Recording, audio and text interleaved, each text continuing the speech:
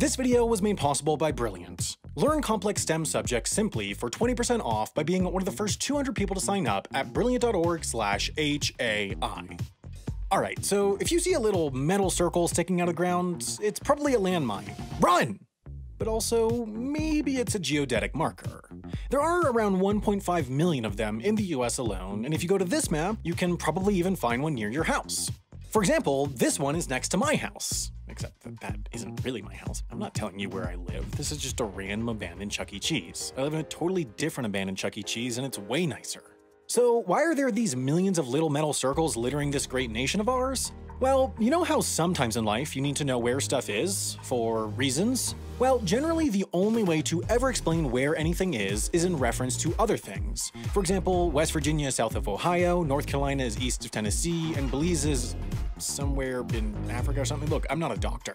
Anyways, that's what these little metal circles do. If, for some map-making reason, or some other personal reason you don't want to talk about, you need to say where a house or river or abandoned Chuck E. Cheese is, you can use a nearby marker as a reference point.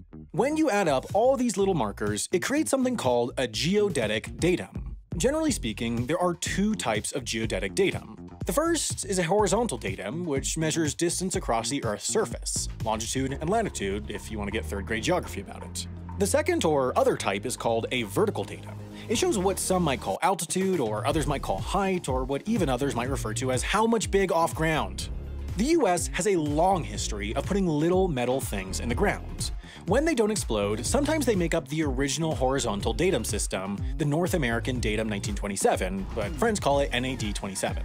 Each of the markers listed its name, which you could look up in a massive chart to find its official latitude and longitude, which were all created in reference to a single marker in Meads Ranch, Kansas, which was chosen both because it was as close to the center of the contiguous United States as we could figure out, and because Meads Ranch is an anagram for hand creams. This spot right here was declared to be 39 degrees, 13 minutes, 26.686 seconds north, 98 degrees, 32 minutes, 30.506 seconds west, and this angle from here to here was declared as 255 degrees, 28 minutes, 14.52 seconds from north, and then everything was built around that reference. Now, did that turn out to be exactly right?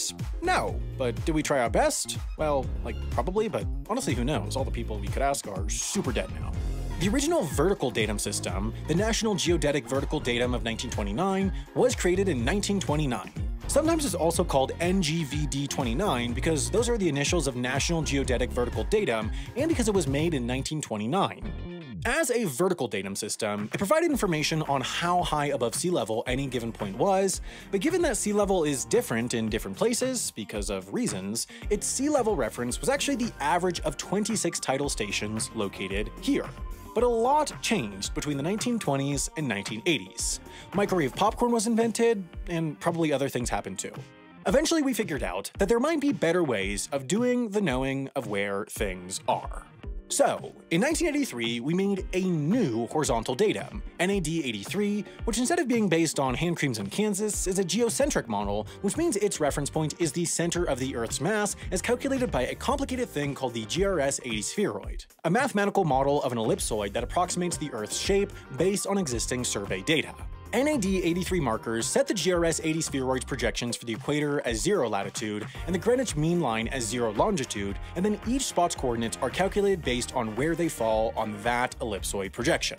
Then, in 1988, we said to ourselves, hey, if George H.W. Bush can beat Michael Dukakis by 315 electoral votes, surely we can make a new vertical datum system. And so we did and called it NAVD88 in honor of its dad. This time, instead of basing its sea level reference on an average of a lot of stations, it sets a single reference station, Father Point, a charming spot right here in Quebec, which sits at a height of, well, sea level.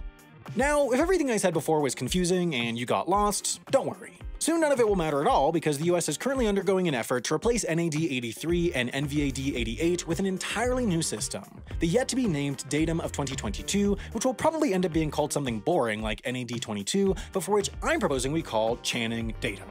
Why are we making Channing Datum? Well, for one, because NAD83 is off the Earth's center by about 2.2 meters, and NAVD88 is, quote, both biased by about half a meter and tilted about 1 meter coast to coast. And for two, because it turns out basing all your maps on a bunch of metal cylinders in the ground that people can move or steal whenever they want isn't always a great system.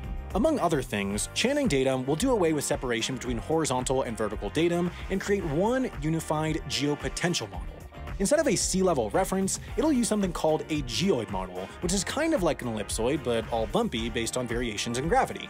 An updated ellipsoid will be used for the horizontal component, and instead of using millions of dumb metal cylinders from the 80s, this new model will use only reference stations that continuously get GPS information, which you can see on this map if you have nothing better to do, which, given that you reached this point in the video, you probably don't. Also, if you, like me, get confused and angry and start screaming uncontrollably when you come across words like spheroid and ellipsoid, and you, unlike me, don't have a writer who can do a bunch of research and soothingly explain it to all of you, you can spend that free time checking out Brilliant.org, the best place to learn about new topics in STEM. Whether you want to learn computer science, review math and logic basics, or get a grasp on concepts in finance, whatever your STEM interest, Brilliant can help you learn it intuitively, bit by bit, in manageable chunks, with an active learning style full of active problem solving and logic puzzles. They're really the experts in making complex subjects manageable. For example, I really struggled with math in school, but Brilliant really helped me pick up things I missed about super useful math-based subjects like statistics and probability. If you'd like to join Brilliant's community of 8 million learners, you can get started on topics from cryptocurrency to geometry for 20% off by being one of the first 200 to go to brilliant.org/HAI.